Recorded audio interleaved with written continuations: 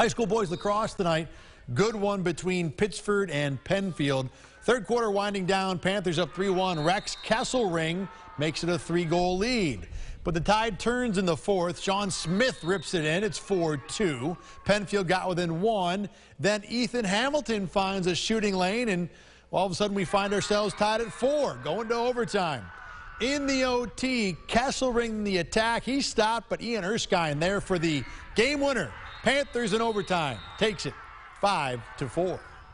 Earlier in the evening, Eastridge hosting Brockport. Second quarter, Eagles up 5-2. Ryan LaRose scoop and score. They go up by 4 goals.